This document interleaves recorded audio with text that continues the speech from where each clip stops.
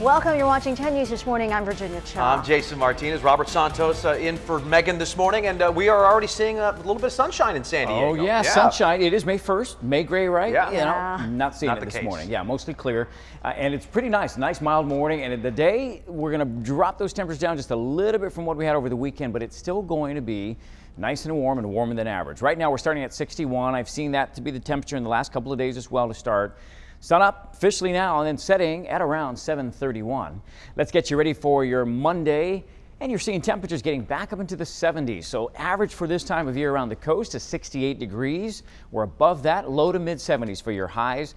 Lunch hour in the inland valleys, it's going to be a warm one, but not as hot as it was. The upper 80s over the weekend, now they're more low 80s for your highs. In around 10 minutes, when we actually see 60s for both the coast and the valleys. He apologized if we were making a lot of noise, and then offered him, you know, to basically partake. And the guy basically declined, and the next thing I know, chaos. People down, 9045 Judicial. The suspect is reloading his gun in the pool area. There was a young man there just laying there, clutching his, and he just says, "Drew, I'm hit. Suspect is down. Medics are clear in." Horror at a pool party, a birthday celebration turning deadly. A gunman opening fire, shooting 7 people. The scene was so horrifying, even officers were moved to tears. Now, here's what we know so far about this mass shooting yesterday at that University City apartment complex. One of the people shot has died. 6 others are in the hospital, along with one more person who was hurt running to safety. The gunman has been identified as 49-year-old Peter Sellis, who also lived in that complex. Let's get to Melissa Masiha, who is in the 10 News Live Center. She's been digging into Sellis' background all morning. So, Mel, what have you found out? And Virginia, court records are revealing a lot. Now, he filed for bankruptcy back in 2015, and in that bankruptcy filing, you can see here that it says he was employed as a car mechanic for Mossy Ford, employed there for 5 years. It also showed that he had a lot of debt. The numbers here, more than $108,000. These documents also revealing that he had 2 kids, a daughter and a son, as well as a stepson. Of course, the motive here is still unknown. Let's go ahead right now, turn it over to Mimi Alcala. Mimi. Melissa, we're at the trauma center here at Scripps La Jolla. Now, where I'm standing is about 8 minutes east of where that shooting happened. So several of the victims were brought here to this emergency room yesterday. A couple of them were taken to Scripps Mercy, and some do have critical injuries. Now, paramedics rushed to the scene, taking care of those partygoers who were shot. But sadly, one woman did not survive. But through the chaos, the people started coming together at the gruesome scene, holding each other and praying for all of those victims that were involved. Navy veteran Drew Phillips says he was only at the party for only about 15 minutes before that gunfire erupted. He says the shooter was just sitting near the pool, just watching.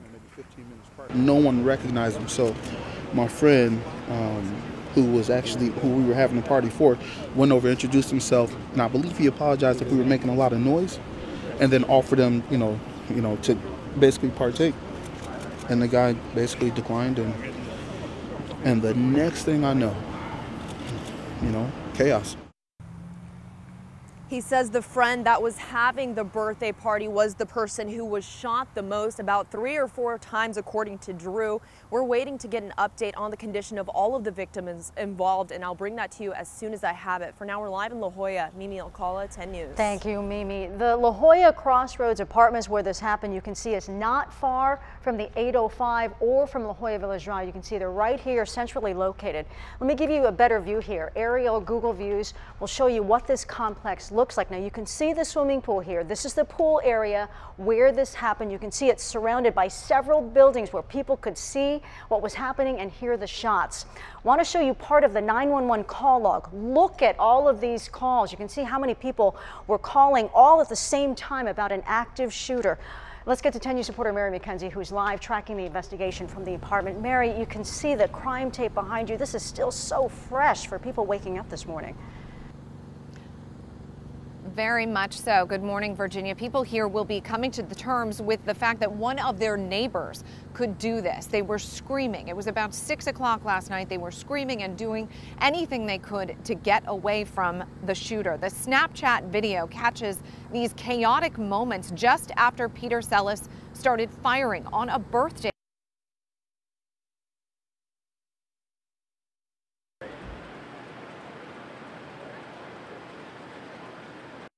The image that keeps popping up in my head is the shooter just sitting down, relaxed, sitting down with a gun on his lap, looking at who knows what, thinking God knows what, but he's just sitting there so relaxed, and I'm just so angry. Like, we will check back in with Mary McKenzie from the scene in our next 15 to 20 minutes here on 10 News. We're going to stay on top of the story all day long, though, as well. As a matter of fact, we want to let you know Adam Rakusin is actually looking into the background of the shooter.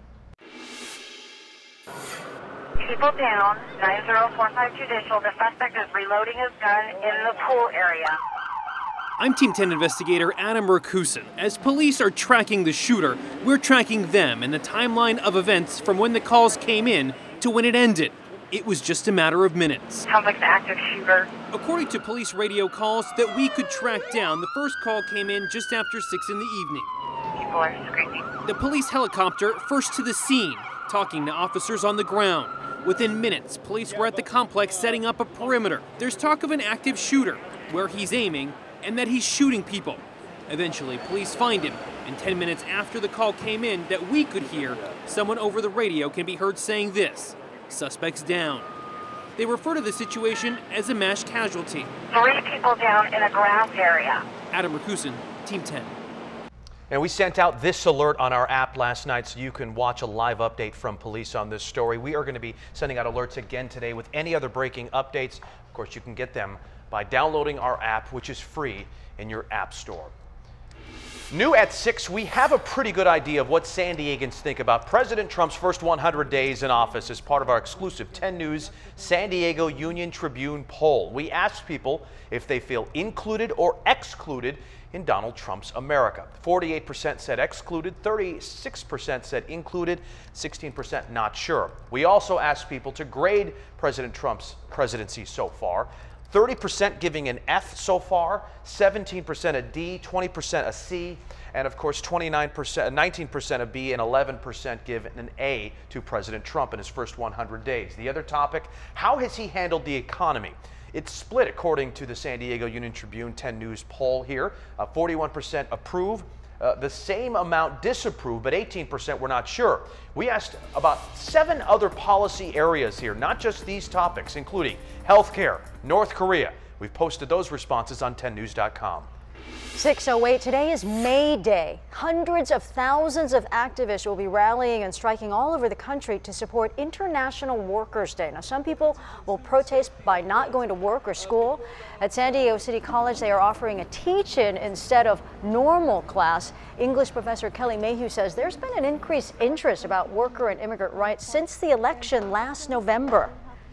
I believe that education happens inside and outside the classroom, and that some of our most important educational opportunities are things that are happening in real time in the world around us. San Diego City College is not canceling classes today, but has left that up to professors to decide, so you want to check in with them. There will also be a workers' march and rally today. So it starts at 3 o'clock right here at the Federal Building, and it makes its way down Harbor Drive all the way over here to Chicano Park by 4 o'clock.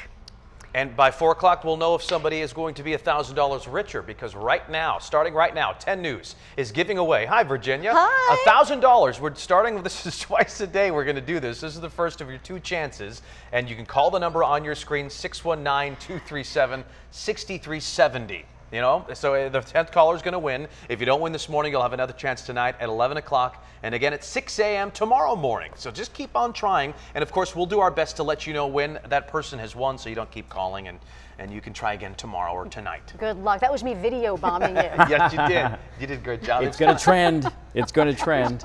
She did it all slow and kind of creepy a little bit. Yeah, I'm sorry. Yeah, I've done that to her before. There you go. She got back at you. All right, today's going to be a nice day to photobomb, take pictures, go out and enjoy. I know some of you probably even have some relatives that are visiting this time, and it's come a good time. Weather's nice and warming up. Right now we're seeing clear skies. You see from our upper left, that's Del Mar, and then the upper right, that's Poway from looks like looking towards the west. So nice sunshine all across. 61 at the coast. We're seeing some low 50s in the inland valleys to start. Same thing for the mountains.